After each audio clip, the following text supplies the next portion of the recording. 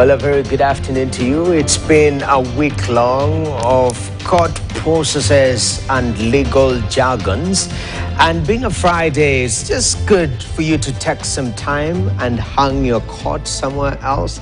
Relax before we embark on this in the coming week. But remember, it's been an eventful week covering the ouster of regarding Gachagua from office and the back and forth, legally speaking.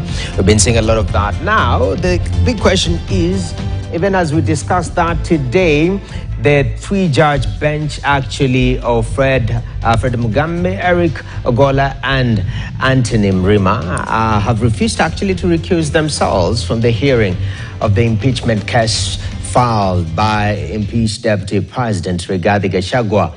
The three judges at the same time said that Gachagua has the right to appeal the decision. The three-judge bench at the same time directed that the application challenging the conservatory orders stopping the swearing in of the new Deputy President be had from October 29th from 10 a.m. And even as we undergo this whole legal process, the big question is, what is the economic implication? Because we've looked at the political implication of this and the political process. We looked at the legal side of things. And finally, when we talk about money and how we do business, does this have any business consequences? Right now, joining us on a phone call is Ken Gishinga. He is the lead economist at Mentoria Economics. Ken, thank you very much for joining us this Friday afternoon. Talk to us. When we see all this legal back and forth and the country not having yet a substantive Deputy President, does this have any economic consequences? Many thanks, Noah. Indeed, the economy remains fairly resilient amidst these constitutional processes.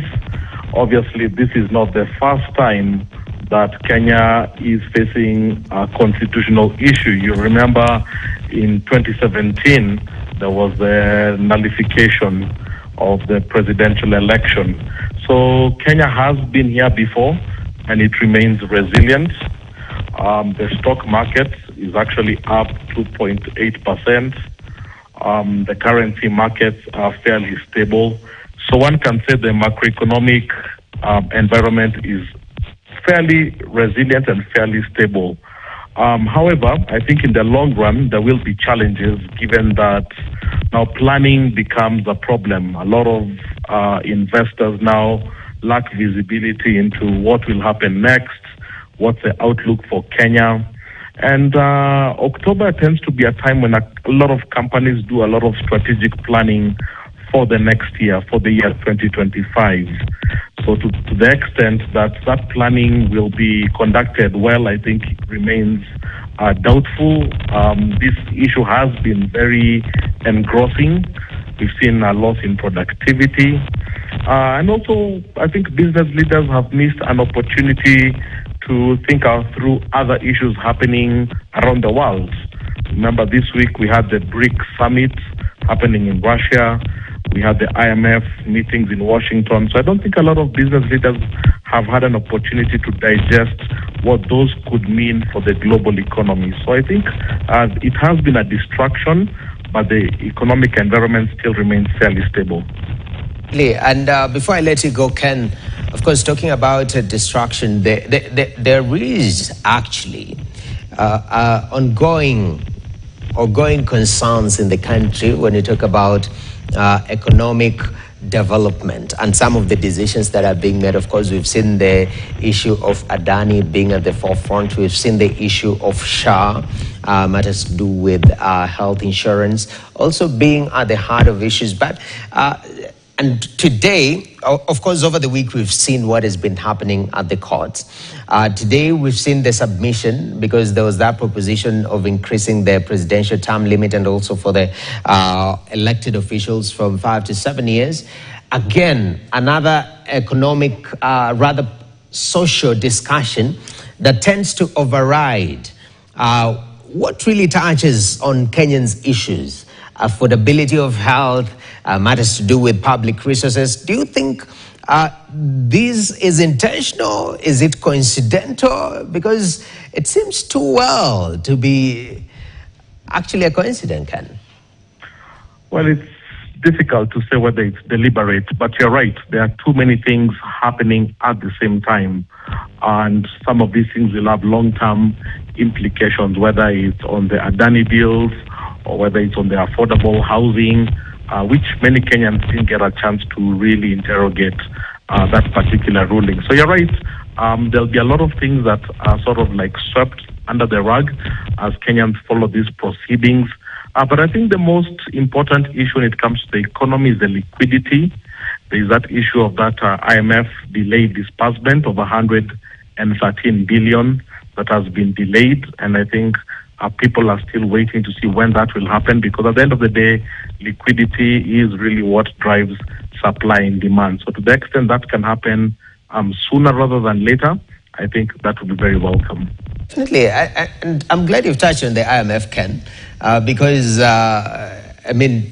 it's come out clearly from the IMF this week that the political issues are of critical importance, and if not well handled, it will have major ramifications. We saw that with the IMF saying, the ongoing Gen Z, post-Gen Z involvement has to be handled with care on one side. So, and locally also we've seen, like you saw the U.S. ambassador talking matters collaboration with the IBC. In the world that we live in right now, looking at the stats again on the flip side, elections ongoing, it seems politics is what is carrying the day globally. Political agenda is at the forefront, and sort of economic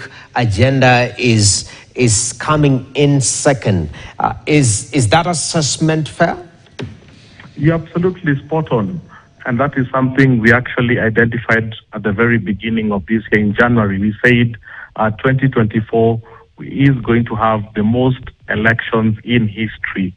And we've seen a number of elections around the world, from India to South Africa to Colombia to many, many countries. And of course, the big one happening in less than 10 days, the United States. So we always knew from January 1st that 2024 will be the big political year, and the consequences of those conversations will be felt economically in 2025 moving forward. But that said, I think when it comes to Kenya, a country that has kind of managed to divorce the economics and the politics, I think the big question will be around really stability. Kenya is the pillar of stability in the Horn of Africa. And the moment when you start getting issues of potential constitutional crisis, a lot of these big multinationals start to worry, whether Kenya still will remain. So I think that's really the main concern. And the issue of unemployment. The World Bank came up with a report saying unemployment is going to go up this year. And this is at a time when, you're seeing 2.2 million KCSE candidates sitting for their exam. So the question is, will we create enough jobs for those 2.2 million candidates once they finish college, once they finish university? How will Kenya look like in 5, 6, 7 years? So I think from those captains of industry are looking at the medium to long-term question, and I think that's why it's very, very cloudy. Ken, I hope your Friday is not very cloudy, as you rightly put it right there. But thank you very much for your input right here on the show in regards to where we are and matters socio-political economy issues that face this country and the world. Ken Gachagua is the lead economist at Mentari Economics and was able to join us on Matters Phone. But moving on swiftly, let's head to Kilifi County, where as a way of attracting investors and providing